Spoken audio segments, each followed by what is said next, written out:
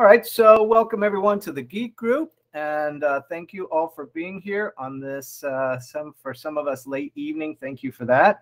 We start off with a brief disclaimer here. Topics, properties, and investments discussed are for educational purposes only. We do not sell securities. Each investor is responsible for their own decisions and must evaluate investments according to their investment risk tolerances.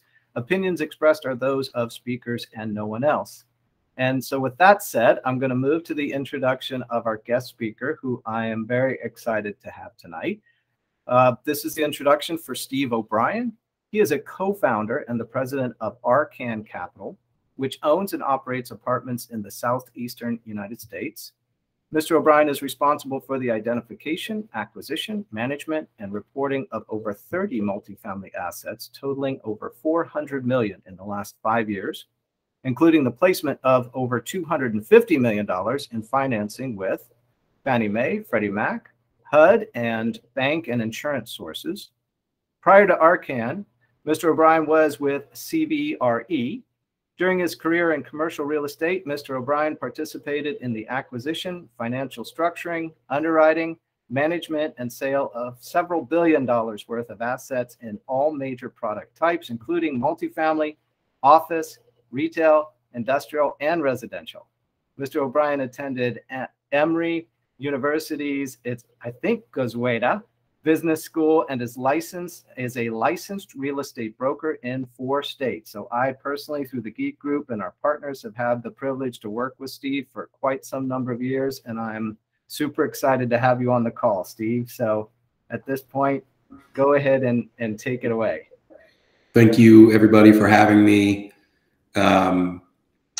It is actually really nice to be here. We have a long relationship with Max and team, and thank you guys for having me tonight.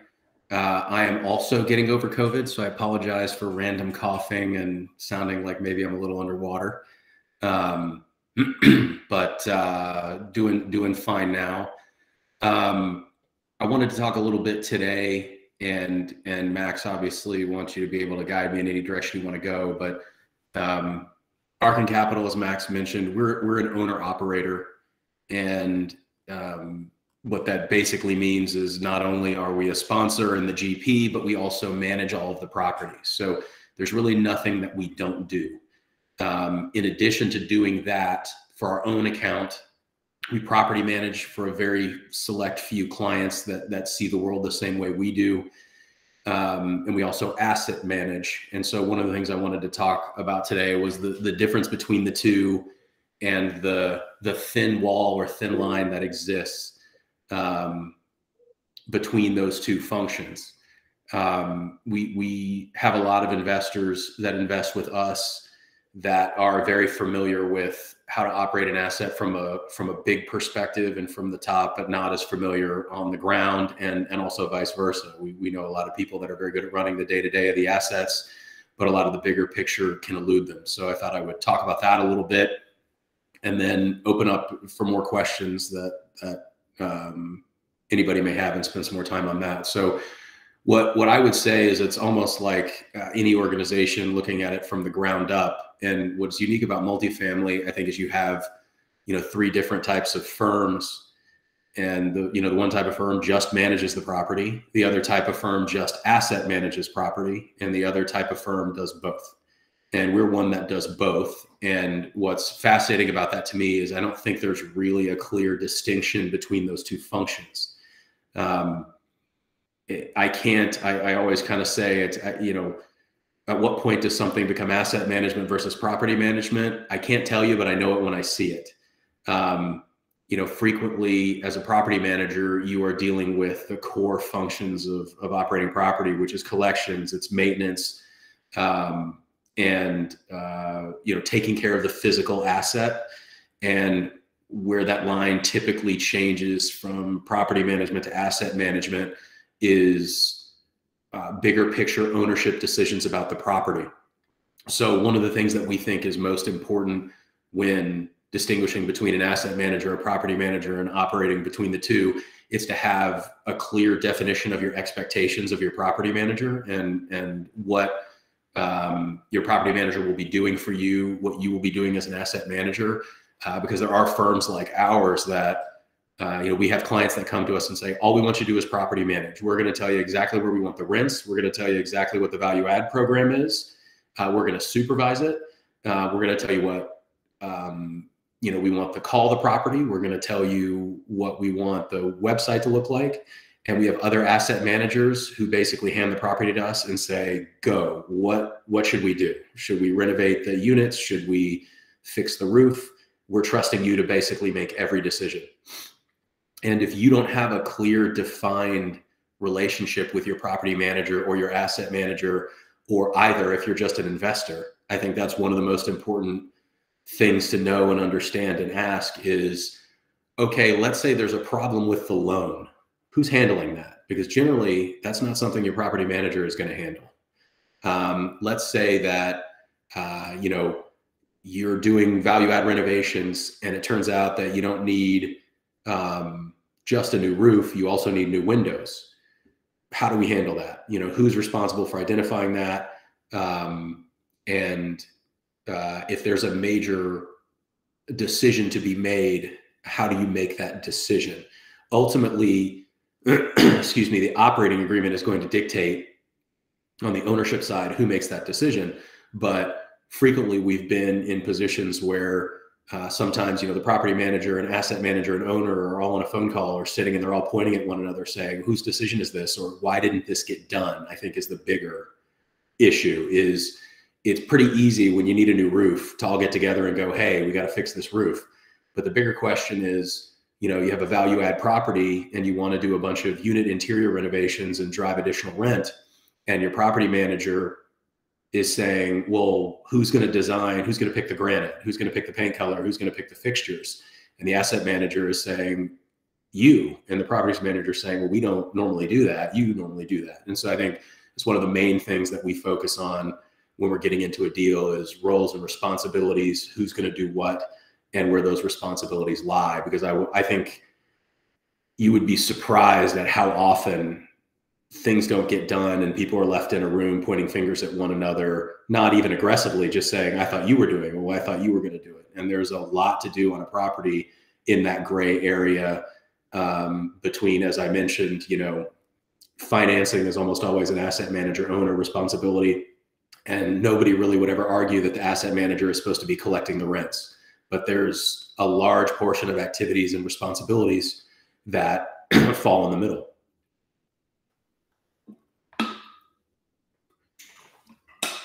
Excuse me. So I think Arcan Capital that does both, we find that it's a huge benefit to be vertically integrated because we can clearly delineate our asset management from our property management. So the way that our firm is structured is with a property management division on one side and an asset management division on the other side.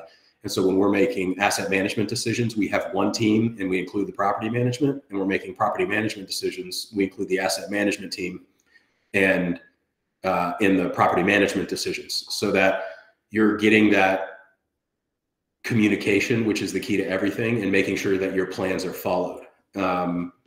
I think when, as someone who not only invests in assets, but also buys them for my own account and for other investors, I think some of the most important questions we ask when going into a deal as an investor is about that structure. So, who's in charge, who's making the decisions on a top-down level.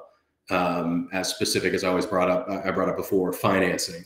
From a capital budget perspective, who is the person that is making sure that if your budget calls for 50 units to be renovated in the first year, who is getting on the phone every 2 weeks or every month and looking at the property manager and saying, all right, 50 units this year, you should be averaging about 4 a month. How many are you doing? And if not, why not? And I think that's really an asset management function. And what we've found is if you're not actively reviewing those reports, whether they're weekly, monthly, from your property manager, and asking those questions and coming up with a strategy for the property manager, whether it's a massive property management group, like a Greystar, or a smaller group like us, if you're not there asking those questions and figuring out exactly what is being done on a day-to-day basis and what the goals of the property management company are, I think you're going to find that they will not be met nearly as quickly or as effectively. And from the same point, property managers are busy like everyone else. And I don't want to be critical of them, but I will be very candid and tell you that we got into this business as just an investor. And the reason that we developed a property management division was because we found it was very difficult to hold a property management, and we had an institutional property management group, a large group with 10,000 units, and we found it very hard to hold them accountable for value add work. And we're in the multifamily business, so just to make a little multifamily joke, I'm actually looking at an investment in a 2020 asset that was delivered in Texas, and it's a value add investment. And I laugh when I say that, because there's basically nothing that you can find right now that's not value add.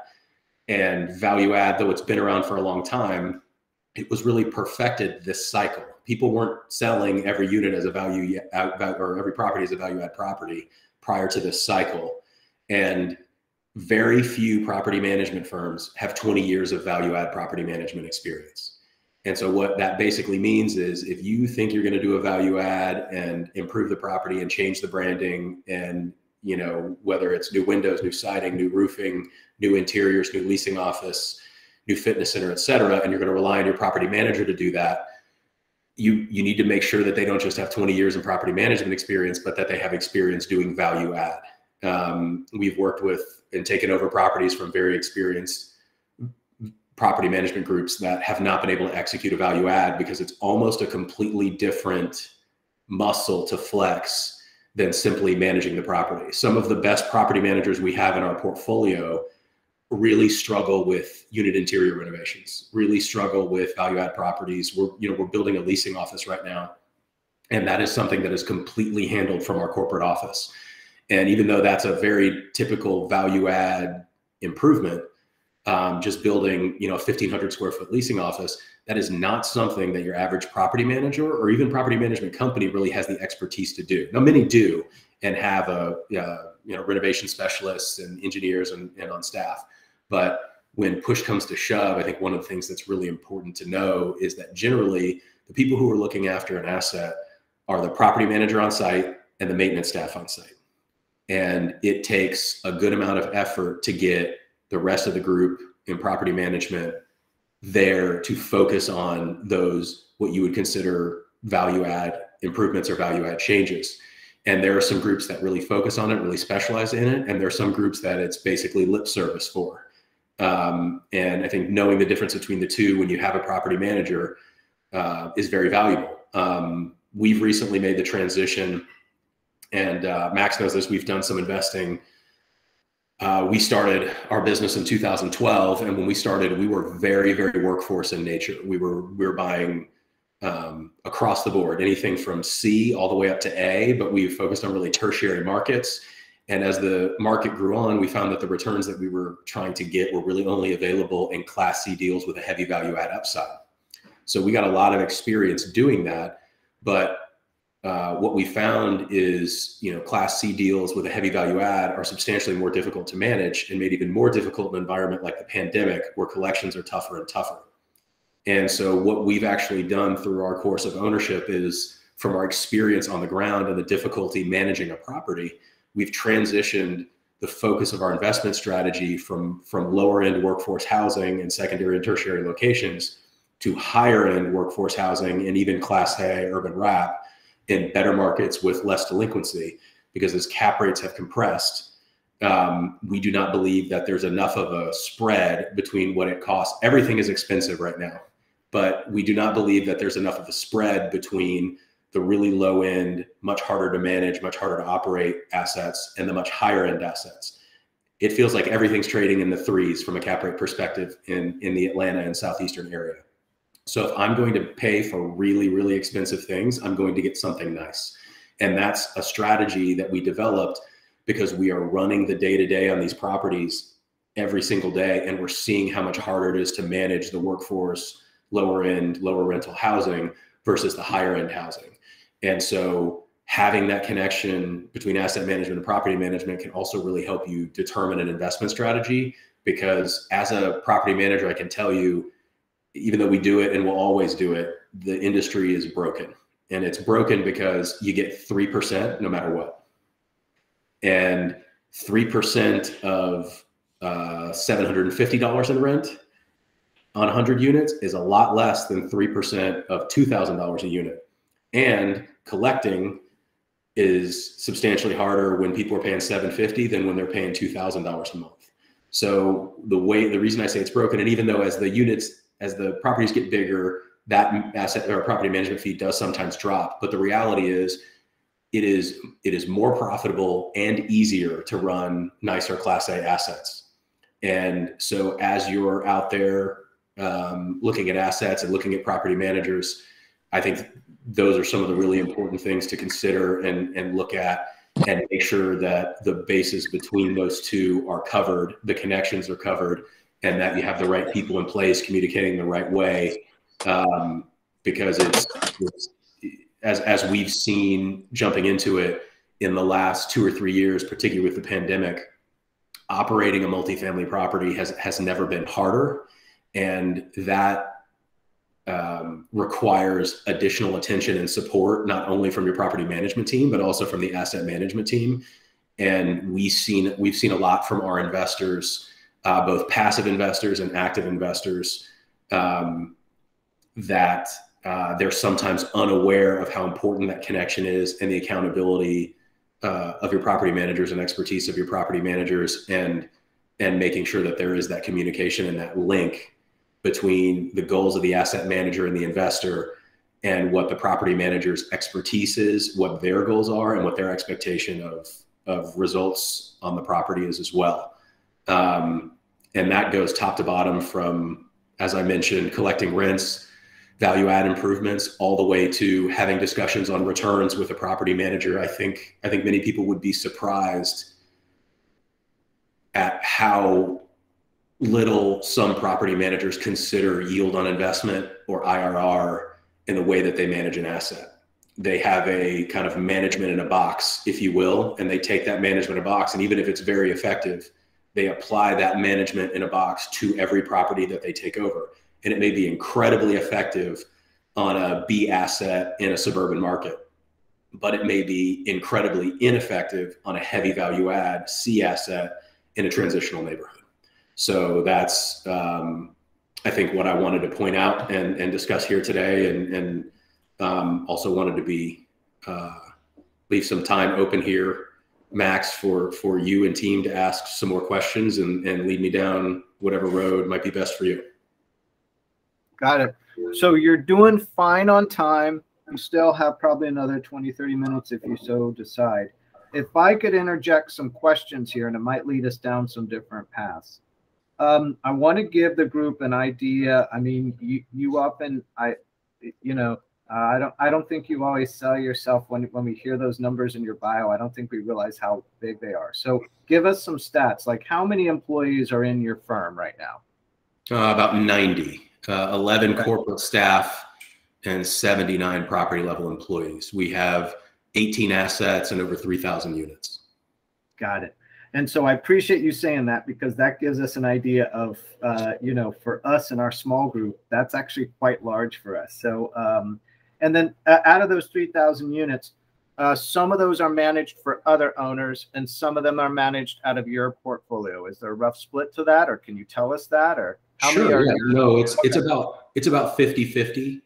It's about 50-50 in unit number. In asset value, it's about 70-30. We operate some Class A assets in Atlanta and surrounding states that are for out-of-state investors or family offices, and that can range, as I mentioned before. Part of how we positioned Arcan Capital, and it wasn't intentional at first, but it became as much of a real estate services company as it is an investment company. I'm a real estate investor, and I own a piece of half of those assets. But what we find sometimes is you have very, very wealthy people in family offices who are watching what's happening in multifamily and watching and hearing from their friends. And, you know, your average investor that's looking to invest in multifamily, maybe they can write a $50,000 check or a $100,000 check. But if you're worth 100 or 200 or $300 million, writing, as crazy as it sounds, writing a $100,000 check is really not worth your time. And if you're worth $300 million, you can actually afford to own 3 or 4 multifamily properties and still be extremely diversified.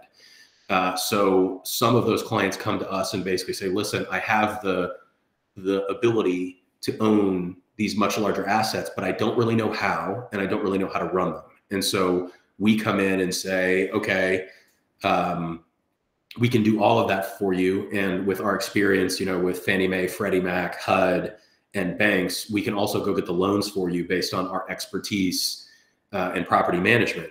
So, you know, I'll be careful when I say this, but I said, you know, even if you have $300 million, that doesn't mean Fannie Mae is going to give you, you know, a $10 million loan on an apartment project. It probably is. They'll probably give it to you, but these are non-recourse loans, and they're going to make you find the right property manager at a minimum and at least prove you know what you're doing.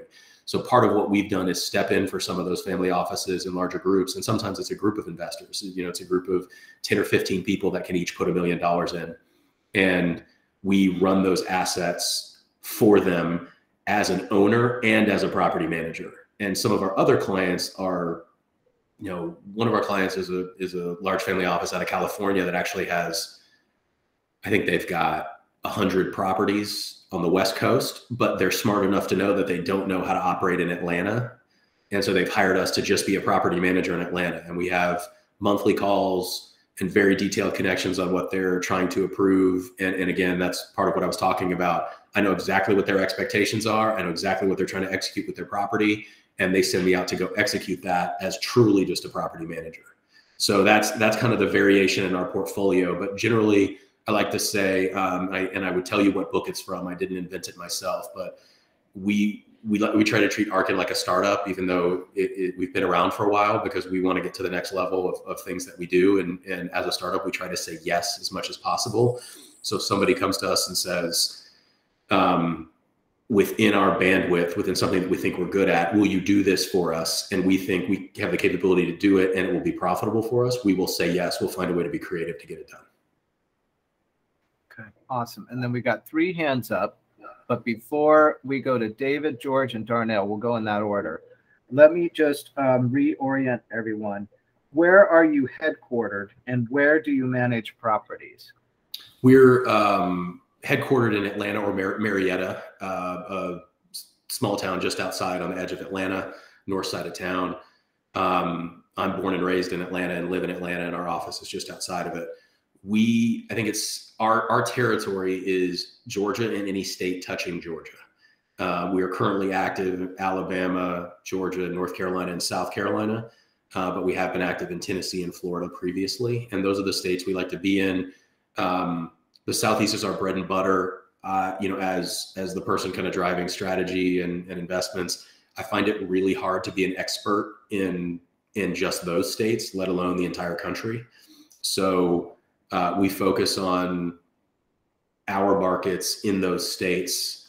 And I think we like to say that if there's a fire at an asset, we need to know that we can get in the car and be there that day. So that's why we try to stay in that kind of both, I'd say, a literal and a figurative fire. So you can hop in your car and go. If you have to fly to an asset, the current environment is a perfect example. If we had an asset in Michigan and tried to fly and that flight's canceled and that property's burning down while we're just sitting here in Georgia, we think that's a problem. So we try and stay close to our area. Okay, nice. Okay, David, you're up. Steve, you know, you have a lot of experience and previously you was with CBRE. So I just want to know, what's your thoughts now that we're going into 2022? What's your thoughts on the multifamily market? Where do you see us headed? And do you see like a crash coming? And what's your thoughts on that? Well, I think to be incredibly as candid as I can be, my first answer is I have no idea. But I have some ideas, and I'll tell you why I say I have no idea. I've been wrong for 2 years. I have Arcan Capital raised a fund at the end of 2019, and Max and Ben have seen it. I sent it to them, and they'll back me up on this.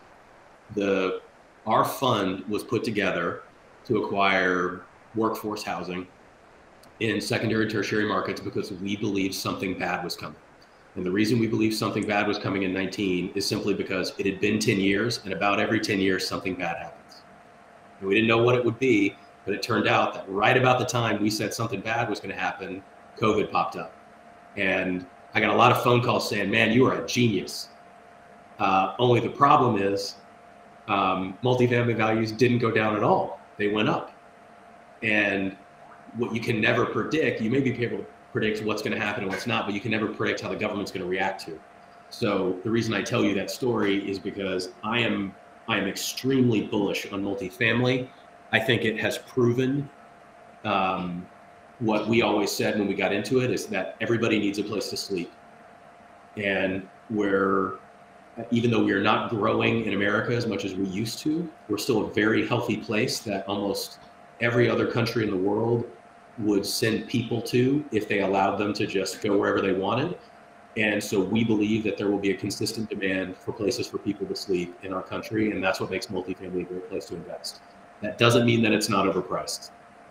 And it doesn't mean that there's not too much capital attracted to it that's been attracted by the oversized returns of the last decade.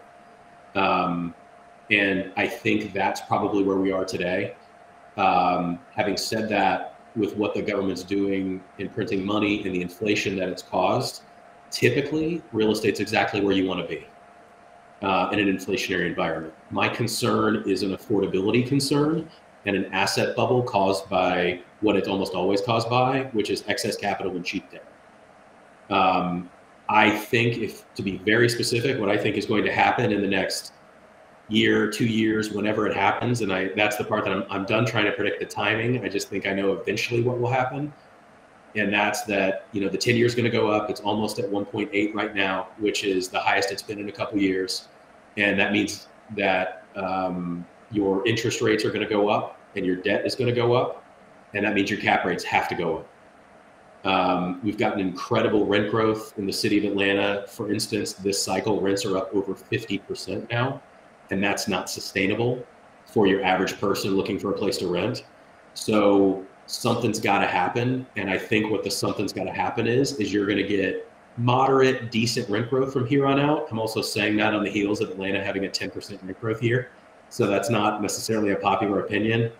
But I think rent growth is going to slow down a little bit. And I think interest rates are going to go up and asset values are going to come down. Is that going to be a crash?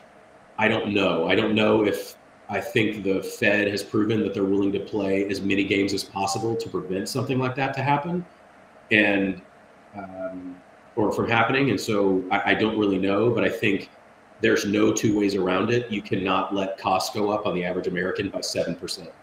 It will bankrupt our lower class. And so now the Fed has no choice. They've got to stop it, and they've got to ease back on the bond buying programs, and they can't print any more money, or it's just going to get worse. And then I think as that happens, you will start to see asset prices either stagnate or start to come down a little bit. And that's when we think there's going to be another really good opportunity in multifamily again, not necessarily on every asset. Like 2008, it didn't matter. From 2009 to 2012, it did not matter what you bought. Everybody looked like a genius. And I don't know that that's going to happen again because that was a shaking of our entire financial system, a near collapse of the entire financial system. But I do think there needs to be some correction in pricing. Okay, thank you. Nice. Okay, George, you're up, sir. Steve, I just want to tell you I very much appreciated what you presented so far. You speak near and dear to my heart. I want to segue off of what you're talking about, this lower class, and as interest rates rise, what's going to happen there. And I'll start with my question, and I'll preface it with my understanding after that. So my question is this. You've identified with this giant firm that is so much huger than me. I'm a one man, one brain with 30-something years experience in real estate. And I have noticed and recognized exactly the same as you. Class A is where the benefits are to be made. My distinction is that Class A can be in any class. It can be in Class A, Class B, Class C, or Class D.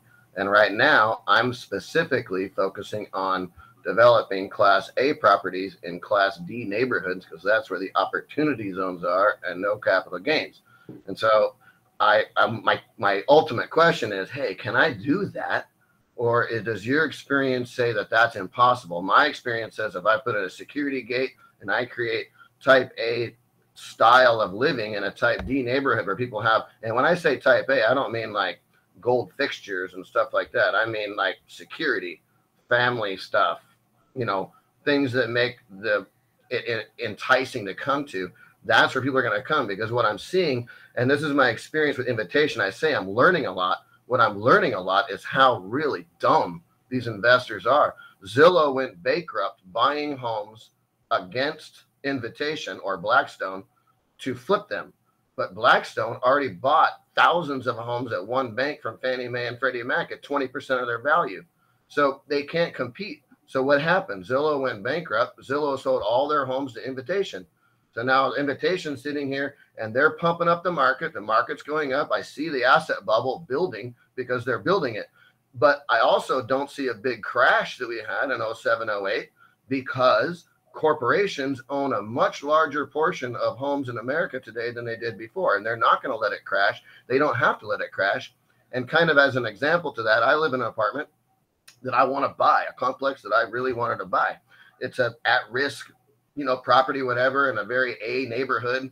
But the bottom line is that when I go to try and rent a house now in my neighborhood, to rent a house costs more than my luxury apartment and my storage combined.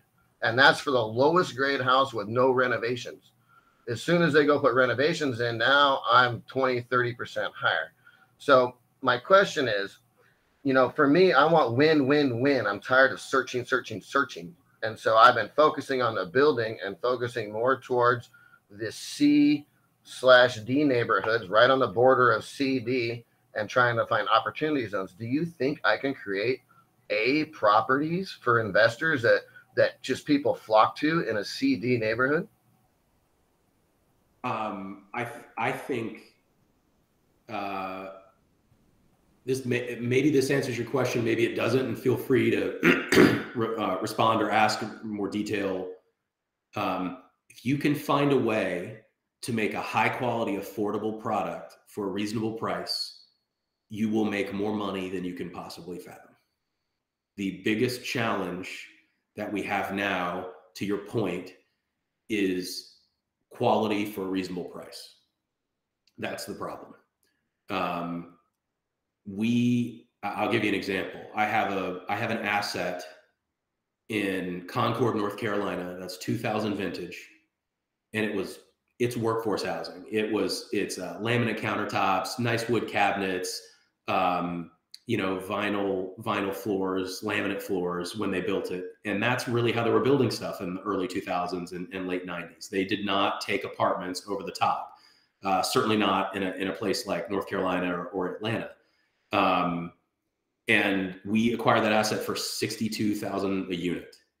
We just were told that it's worth high 100s a unit. And we bought it in 2015. That price increase and what we're able to charge renters, we have doubled the rent for people. Now we are doing upgrades. We're adding granite and vinyl plank flooring and new fixtures, and the units look great. But that neighborhood used to be really affordable, and we are actively pushing people out of that neighborhood. Now that's the business and that's how it works. But if you could put that product new today with regular vinyl flooring and regular laminate countertops and black appliances, white appliances, and you could rent it for what people were renting it for in 2015, you would have a line out your door. And I think that's the real thing that we're trying to solve right now. And some of it is with modular construction and some of it was 3D printing construction, but that's the real challenge. And COVID has just put an absolute nail in the coffin of that with delays and the price of wood and the price of all these materials is things are just getting more and more expensive to build. We're not building these luxury Class A deals all over the place in Atlanta because it's what people necessarily want. It's because you can't build anything without charging a massive rent because of the construction costs. So I think the answer to the question is yes, I totally agree. If you can find a way to do that, providing high quality homes in decent markets is, to me, the thing that we're missing. We've got plenty of luxury, you know, $2 to $3 a foot housing in Atlanta. There's plenty of it.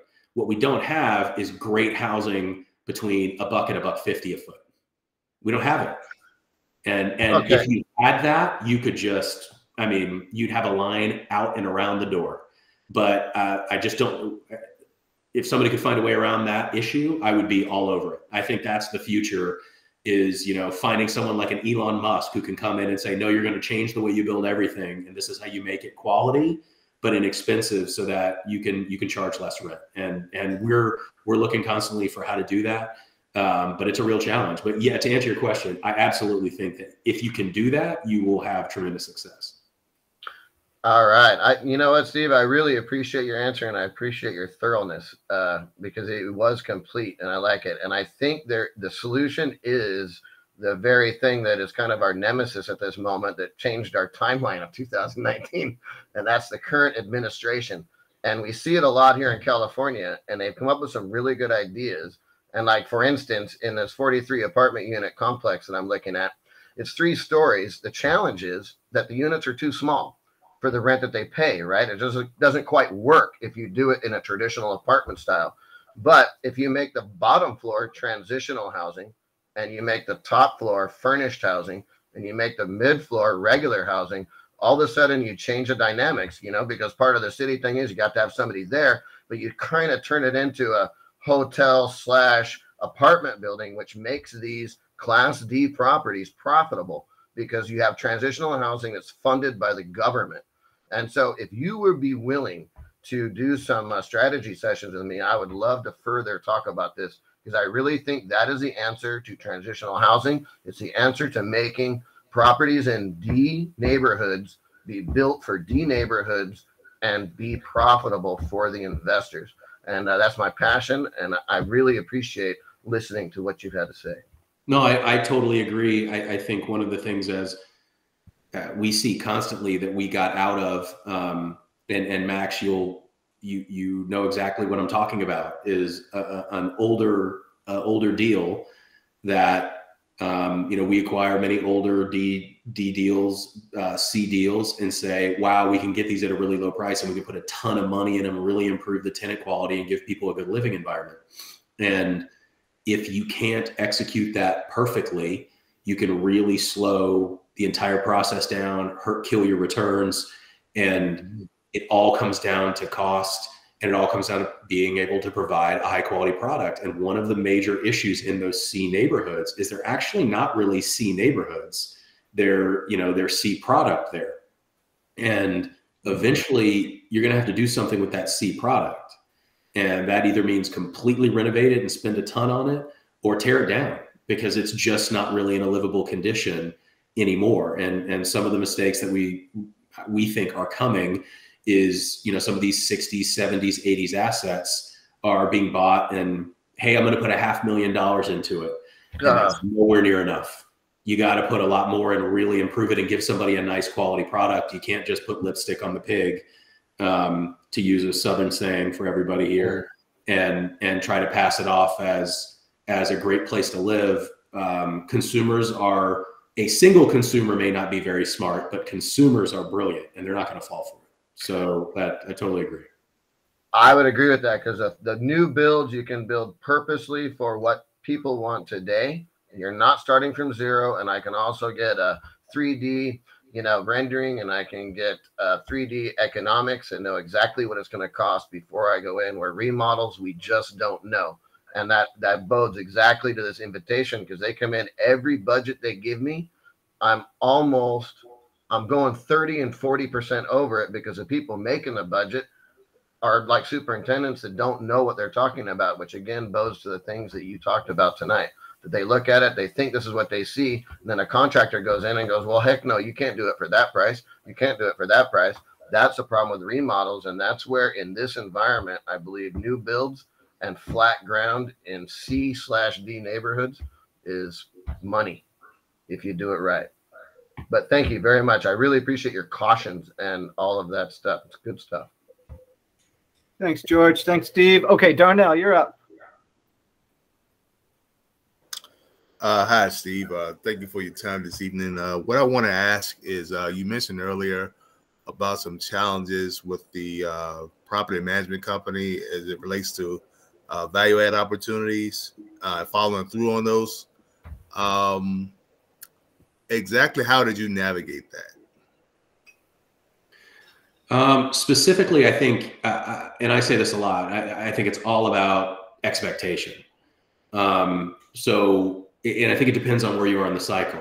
Has it failed and are you in trouble on an asset, or are you just getting started and you're looking to set the stage correctly, right? If you're failed and you're in trouble, I mean, the first thing you got to analyze is can you turn it around? And if that's the case, I think it's instantly about communication and getting on all the parties necessary on board to having a weekly call if it needs to be weekly, Monday and Friday until you fix the problem, and making sure that you create some sort of a working environment so that you have very specific tasks, very specific goals, and that everybody's agreed on what those goals and tasks are.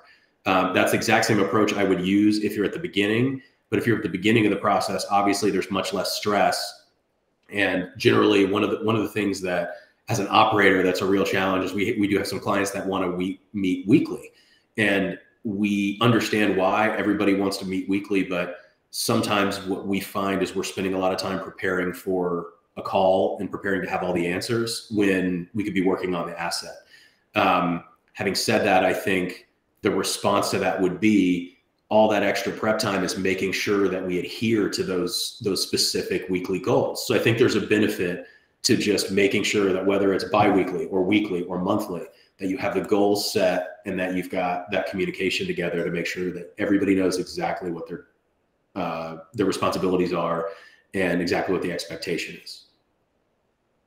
Okay, thank you. All right, thank you for that. I don't see any other hands up. Anybody else got questions before I interject some of my own? There you go. All right, so Mary, you're up first, and then David, you can go after that. Steve, I'm sorry. Maybe unmute the other device, Mary. I see two devices. Sorry. There you go. To piggyback off of Danielle, I was just saying, who's picking the material? The property management or the asset when it comes down to the material?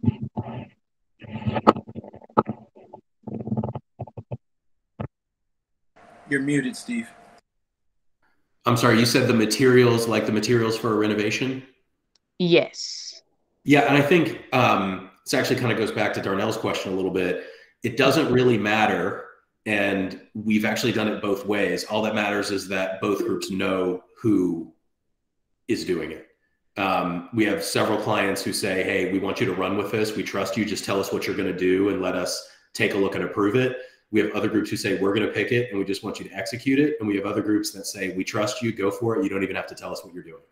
So I think it's more about that someone is doing it than who. And we've done it all three different ways. Thanks. Sure. David? Thanks, Mary. Yes, Steve. So are you open to sponsoring deals? And if so, what are you looking for as far? I mean, you pretty much told us a lot of your criteria, but in detail, what are you looking for so when we come across these assets, we can bring it to the table? I'd say that the way that we approach assets right now is we like to do deals that are 100 units or larger. And that's mostly from a managerial efficiency standpoint. We find that the smaller a property is, the less efficient it can be. It doesn't mean that we wouldn't do one. I try to be very careful when I say, well, we don't do this or we don't do that. The reality is, if somebody brought me 14 units, that was a steal, I would do it if I thought there was a ton of money to be made. Having said that, the universe of properties is so vast that you try and narrow your focus. So we try to stick between 100 and 400 units. And obviously, that comes with different dynamics. 400 unit property would be something that we would joint venture with a larger partner or partners on. And sometimes 100 unit property may be something that we could do ourselves or with our own group of investors. We right now are focused on, I wouldn't say A locations, but I'd say good locations. Everybody has their different definition of A, B, C. But we're focused on good locations, and we're keeping a very close eye on collections. We're still having a difficult time with evictions right now. So one of the stories that we're actually trying to stay away from is, hey, we've got this great property in this great location. The problem is it's got a 25% delinquency. We think that there's going to be a lot of that going on, and we're already starting to see some of it. And maybe it's 10% instead of 25, right? But when we see that, one of the things that we're trying to be cautious with is the idea that I can do that better than you. We're not sure that we have the ability to collect money better than anyone else. We think we probably can, but let's just say that the threat of eviction, which is still not really back yet, even though it's allowed, the municipalities are so far behind that we're not able to use that as a threat nearly as much, is something that we're being very cautious about. In 2 months, if we get through the pig through the python and evictions are operating as normal, I would totally change that answer.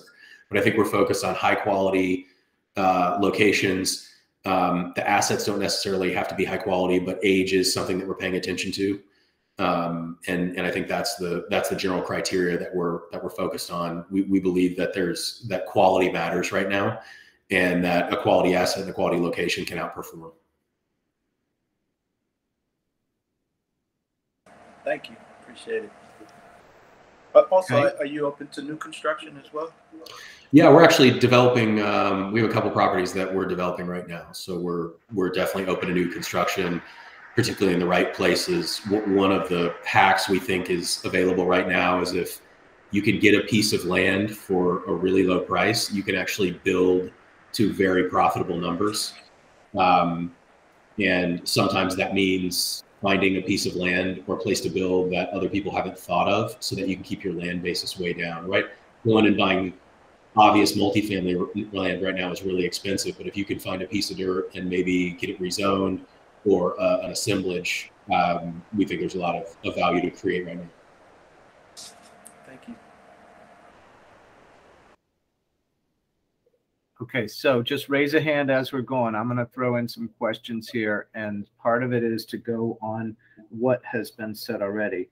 So, for example, Steve, what kind of return do you think your investors are looking for at this point in time would be one question. And then follow up that with the idea of what it really costs to manage a smaller asset. For example, if our students are underwriting a 50 unit, what would that cost? What kind of management expenses? And remember, there's a management fee that we put into our underwriting, and then there's a payroll amount we put into our underwriting. And what's your perspective of that? Because that's exactly what you do every day. Sure. The investor question is really all over the board. I think it's really determined by the high quality the quality of the asset that they're investing in. We still have plenty of investors that are looking for 20 IRRs, and we're basically telling them we don't think those exist right now. Most of our investors are still looking for something in the double digits. So if you can show something a 10 or above, they will look. That doesn't always mean they'll do it. But the reality is, when you're buying things at 3 and 4 caps, that's a pretty good return where that cap rate is. So that's to answer that question. In regards to the expenses, as I mentioned briefly before, the smaller the property, the less efficient it gets. And so on a 50 unit property, to answer your question, We try to keep payroll costs around $1,200 a unit for the assets that we manage, which is why we try to stay at 100 or 100 to 400 units, because you can be a little more efficient with your staff. When you have a 50-unit property, your payroll is going to tend to be closer to 2,000 a unit if you have a full-time manager and a full-time maintenance person. Having said that, for 50 units, you don't really need a full-time manager and maintenance person. So your best bet, and why we tend to stay away from the smaller properties, is your best bet is to hire a local manager that has multiple assets in the area, so that they can have a manager that can be devoted to 3 assets instead of just yours, or 2 assets instead of just yours. So I'd say, as opposed to what you're expecting on cost, it's, can you find the right manager that has an expertise in assets of that size? You know, there's several management companies in the Atlanta area that specialize in town smaller assets, 10 units, 15 units in very urban locations, great locations in Atlanta, and some older assets that just, you know, aren't 200 units. And because they have such a deep bench of people that are local, and they have so many assets that they manage in an area, they can be extremely efficient, and almost as efficient as we can be on a 200, 300 unit property, managing to keep that payroll low. Other than payroll, all of your other costs should be right about the same. You know, taxes, insurance, repairs and maintenance, other things like that. That's really on a per unit expense basis. There's no reason that your utilities or your repairs and maintenance or your unit turn costs should be any higher on a smaller property than a larger property. But what we do find is they are, because it's just less efficient to run them. You know, even a vendor that you have coming out, we have vendors that on a 200-300 unit property, you can keep a vendor busy for an entire day anytime they come out, because of all the units you have. On a 15 unit property, you're rarely going to have the ability for a vendor to come out and do more than one thing at a time in your property. And that trip cost is going to cause their quotes to be a little bit higher. So I think it's just an efficiency number. And that's why I think what we would recommend for the smaller units is finding that local group, or maybe that's somebody entrepreneurial starting one, that their focus is managing 10 units. I know there are a lot of single family home managers now that are starting to get into that, crossing both single family home managers going and managing small apartment units, and small apartment unit managers also managing single family, because the same kind of dynamics apply. And if you can get, it's what the institutional groups are doing in buying all those houses. If you can get enough houses in the same area, you can be extremely efficient in running them. If you got 1,000 houses within, 2 miles of another, you can put your office right in the middle of them and have a team of maintenance guys and a team of leasing people right there. And it's like running one giant 1,000 unit property.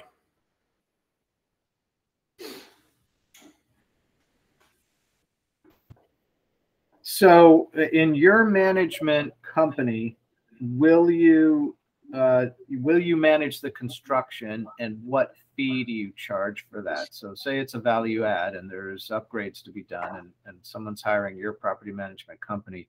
I know you, so I'm assuming there's an additional construction management fee, and kind of how do you handle that?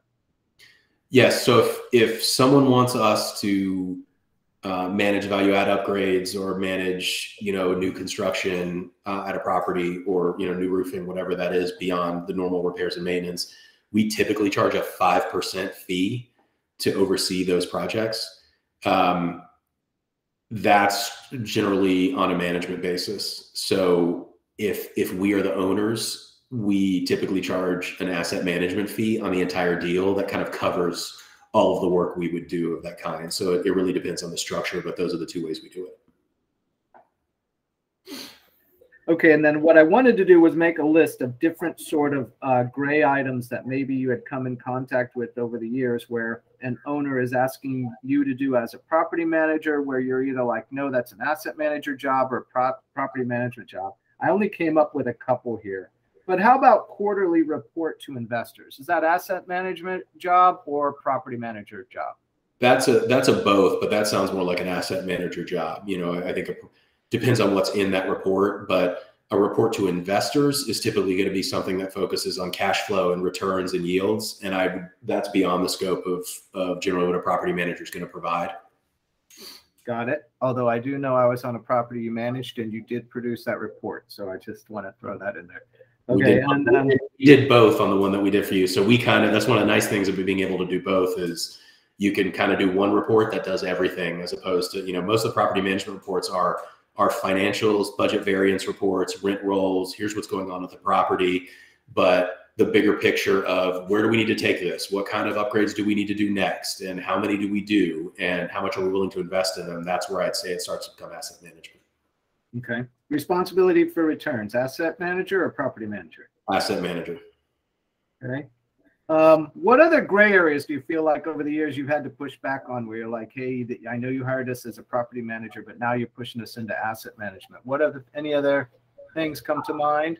Yeah, I think, insurance is one of those that's an asset manager responsibility, though you have a lot of property managers have, large accounts and great relationships with insurance providers, and they can provide that because they've got such a big book of business that they can get better insurance rates than the owner. But that's, cost of insurance and effectiveness of insurance is an asset management responsibility. One of those gray areas would be tax assessments and appraisals and going to the Board of Equalization with an appeal of taxes. That's an asset management function, but often you find that go, well, why didn't you, as property manager, appeal our taxes? And that's not something that I would consider. Lender repairs as required by a loan. That's a real gray area. Most of property managers do that, but if they're not made aware of it by their owners or asset managers, how are they going to do that? I can tell you a lot of times there's a phone call, 30 days before these lender repairs are due to a property manager or vice versa from the lender to the property manager saying, hey, are these repairs going to be done in time? And no one's made aware of them. So I'd say a lot of stuff, anything with a lender, whether it's a lender inspection, insurance inspection, things like that are often a gray area. What kind of clients over the years, as you built your property management business and your asset management business, what types of clients have you decided to move away from? Mean ones. How does that, what would that look like in your business when you say that? It's not even really a business thing. It's, I hope it's okay to say, but life is too short to do business with assholes. That's my opinion. And I've had to do it a long time. And eventually you get to a point where you just say, I'm not going to do it anymore. I don't care how valuable or how profitable you are. Life is too short. So that's more of a personal thing than it is a business strategy. But I found that the more I do that, the more successful my business is. And that's, it's 80-20 rule. We found that's true with assets. This year we sold 3 assets, and those 3 assets that we sold were 80% of our problems. Now we still have a ton of problems because it's property management and investing. You always have problems and issues you got to solve, but it's pretty easy to take a step back and look at the whole picture and go, who are the people that treat me the worst and treat our staff the worst and treat our vendors the worst? Who are the tenants that treat our staff the worst? Who are the vendors that are the least reliable? What are the properties that are the most difficult to deal with? And we found that if you start to remove those, things just get a little bit better. And there is a book titled that, believe it or not. I'm going to type it into the chat. This is the actual title of the book. You guys can see it on the chat. But it was an organization, a company that came up with a rule, and it was the no asshole rule. And that's the title of the book too. You can read, and it's we use values in our organization, right? So we use our values to work on that and to try to address those issues. Okay. I can't remember. There's a motivational speaker or business advisor who tells a great story, and I'm going to botch it, but I'm sure you can Google it. And he basically says, the Navy SEALs have a way that they pick Navy SEALs, and it's a talent scale and a trust scale, and talent, performance, performance and trust, and that you'd think they'd want someone that's maximum performance, but the reality is every organization has somebody that is a super high performer, but it's just not the best person. And he has a really funny story where he says, if all you have to do is walk into the organization and go, who's the asshole? And everybody points to the same guy. And that's kind of what we're looking to get past and create really high trust, and just make sure that once you meet that minimum threshold for performance, it's all about trust. and I guess what the Navy SEALs would probably say is, once you're qualified to be a Navy SEAL, at that point, we don't need you to be the best Navy SEAL. We need you to be the most trustworthy Navy SEAL. And that's kind of our approach and what we're looking to do. Okay. We have a couple minutes left. You're a couple or more decades into this multifamily business investing and property management and asset management. What kind of advice would you give a newbie, somebody way back at the beginning of the journey? Looking back over your time, what would be something you might be able to say to a new person entering this industry? I would say timing is everything. And I'd say when I was very young, I thought that, timing didn't matter. Don't try to time the market. Just be really good and you can make money even when the market's bad. And I still think that's true. But I remind a lot of people that, and I said it earlier, I think in this chat, that any idiot buying apartments in 2012 was going to make money. And at some point, you're going to find out who really knows what they're doing. And so I would invest in, get the reps necessary, and not worry quite as much about the money at first. If you're looking to get in, worry about the expertise. And if you can build the expertise and have good timing, get a good sense for when the market's moving the right way for you and the right time to buy a particular asset. I mean, there's a couple assets that we've been involved in twice and made money twice on them just because our timing was good. So I think that's probably what I would say is focus on expertise, focus on knowledge, and focus on timing, and don't focus on, I meet a lot of people who are, I'm deals. I got to do deals, and try to get that out of your head and try to get in the mode of, I got to do good deals. I think the best advice I ever got from one of my mentors was, the best deal you ever do is the one you don't do. Okay. So with that, that's an awesome place to end. We got 4 minutes left. David, you got to go quick. The rest of us start to move back to the forum, down to the rate and wrap area. And while we're doing that, David, ask your question. Okay. Two quick questions. First question is, do you dabble in any commercial type properties, whether it's office or retail? And then the second question would be, what's the best advice for somebody who owns smaller fourplex type unit properties to scale up? What would you say to do? I invest in commercial and other forms of real estate as an individual, but not as Arcan. We like to keep Arcan very specifically focused on expertise in one particular thing. So that's multifamily investing and operating. For someone starting that wants to get bigger, that's doing fourplexes and smaller units, I would say that there is a huge value in partnership. You can get, I know several groups that are 10 times the size that I am, that all started with, random groups of people just pooling their money and getting together. And, it's better. I have felt like it's better to own 1% of a bunch of really big deals than 100% of a bunch of small ones. That helps me diversify across a large group and do slightly more institutional stuff. So if you're really looking to ramp up, maybe the best way to ramp up is with the same amount of size, but it's a smaller percentage of a larger deal. And then eventually you can get a larger percentage of the larger deals. Gotcha. Thank you. Okay, Thank awesome. you for your time, Steve. Thank you, guys. Thank you, Steve. Okay, everybody unmute. George, start with you and read down. What's your score? 9. Oh, before you do, remember the scoring system here. We're rating the meeting, not the person. Remember that a 7 and below requires an explanation and an 8 and above does not. And what we're really trying to do at this part of the meeting is just to identify any topics that we need to cover later. You don't ever want to leave a meeting thinking you didn't get to say your piece, okay? Okay, George is a 9. Thank you, Sarah. Pedro? 9. Nice. Cabrin? 9 as well. Got it. Mary? 9. Larry? 9, thanks. Max is a 9. I'm a 9. Darnell? 9. Dave? I give it a 10. Great read. Nice. Thanks, sir. Anybody we missed? You always miss me, Charmaine. Okay, you guys. Charmaine, go. 10.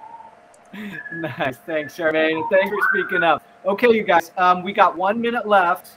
I want you all to send me an address of a property you're underwriting over the next week, and I'm going to send you a CoStar report for it, okay? Because I want you to dig into those properties a little bit deeper, and I want you to look at that additional data that can help you go to that next level, okay? All right, you guys, thank you. Have a great week. I appreciate you all. Happy New Year. Thanks. Thank you, guys. See you guys next week. Happy New Year, everybody. Happy New Year. See you next week. See you next week. See you guys. Thank you. Thank you.